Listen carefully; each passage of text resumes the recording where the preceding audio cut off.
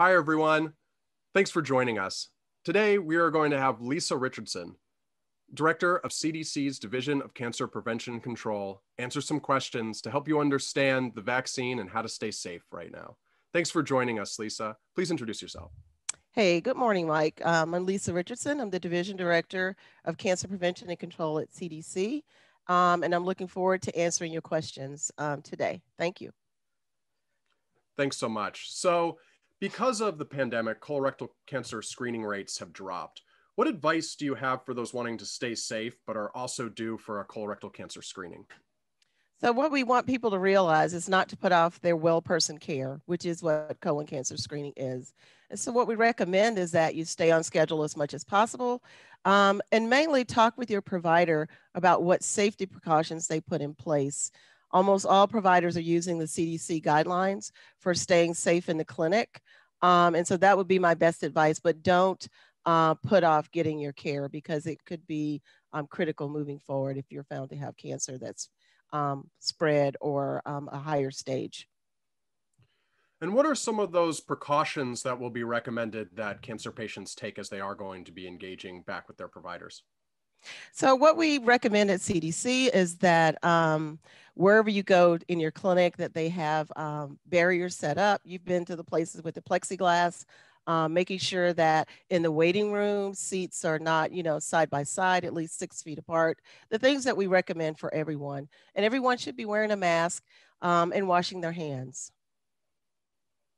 And for those out there who are currently in treatment, and as we're looking forward to the different vaccines and things that will become available, will there be any side effects or any other adverse interactions between the vaccine and chemo or other cancer treatments?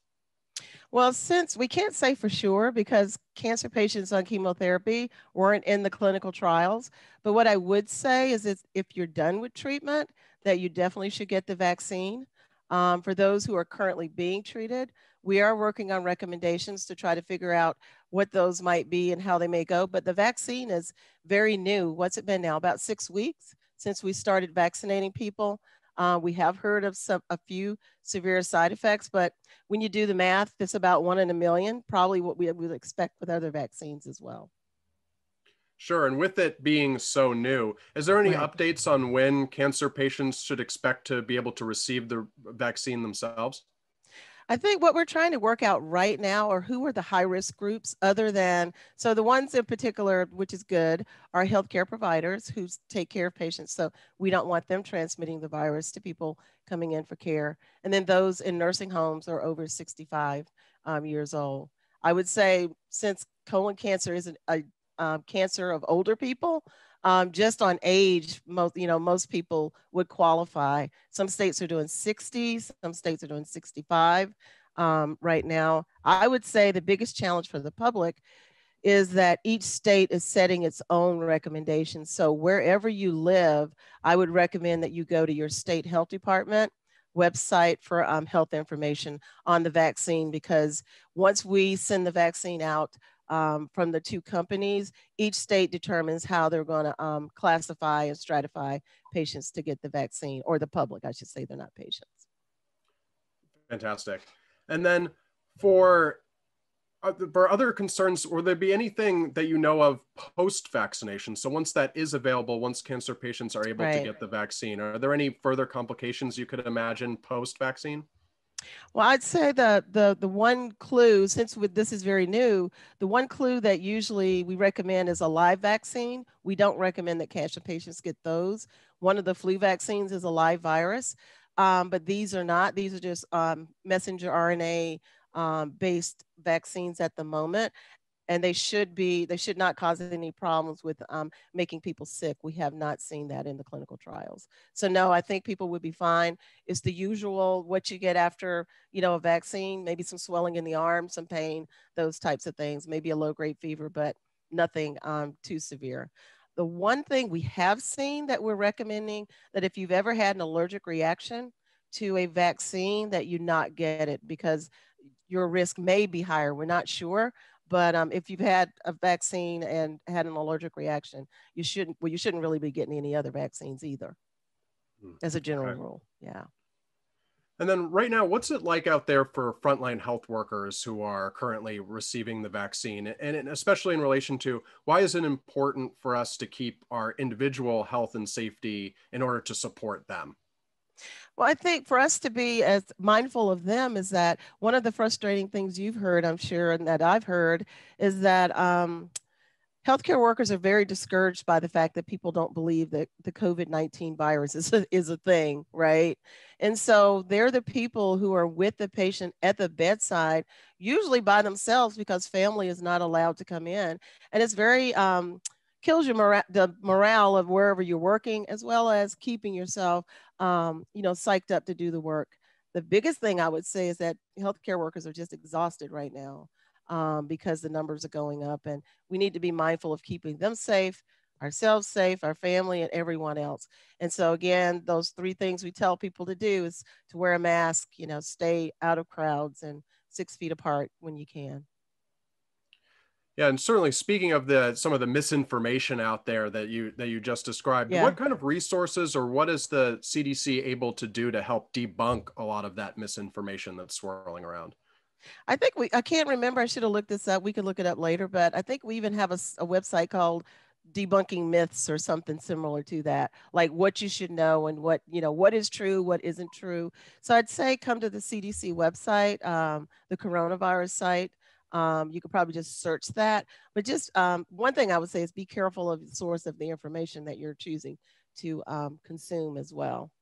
So use trusted sources like CDC, the American Cancer Society, you guys that fight colorectal cancer, and others. And that brings up an interesting question. What do we need to know about some of the COVID-19 variants that are popping up in the news?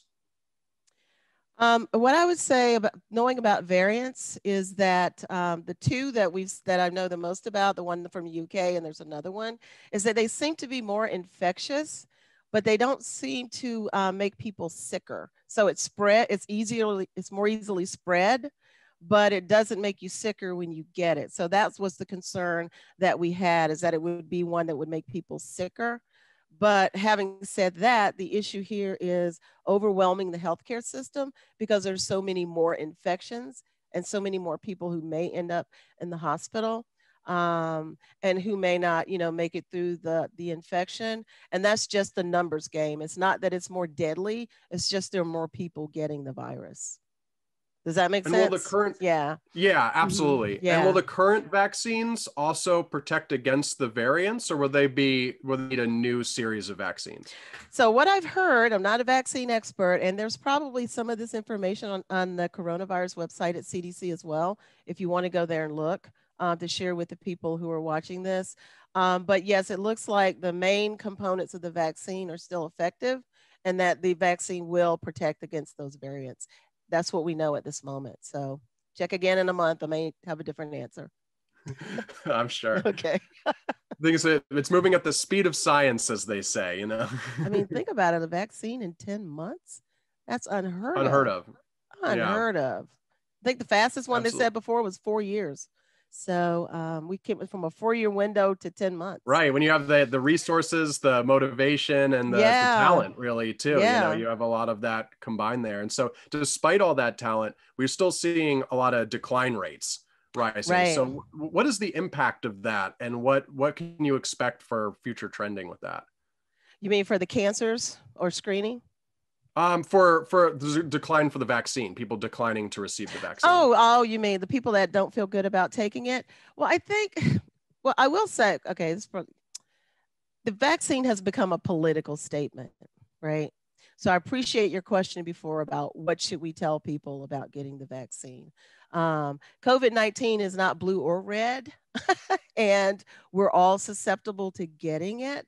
And, it really is about protecting your health, and so that you can live longer and healthier, right, as a person. And so I still say there are a lot of rumors out there.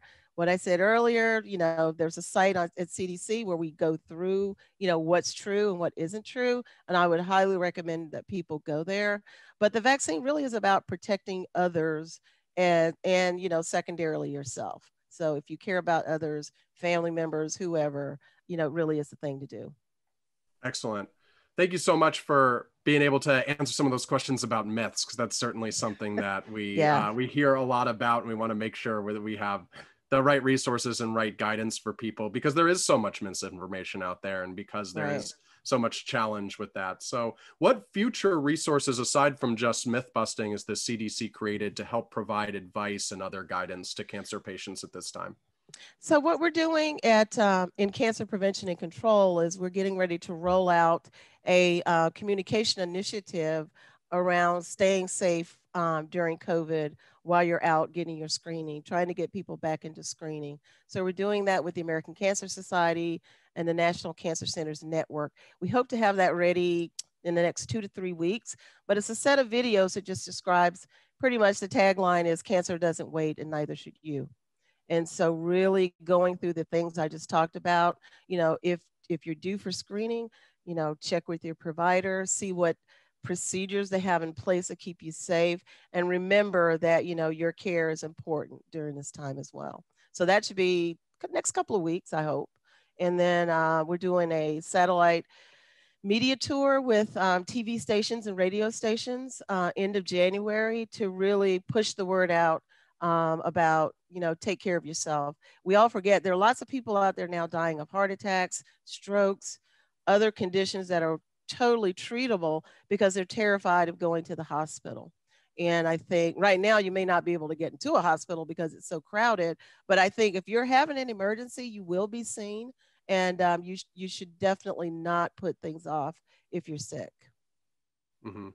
And Mm-hmm. then, so for those out there who maybe even with the encouragement and everything are still just feeling maybe perhaps some anxiety about going Yeah. out, there's a lot of stuff going on for things like screening, what is your opinion on making the choice to get a fit test or Cologuard or other less invasive screening methodology instead of going in for a colonoscopy at this point?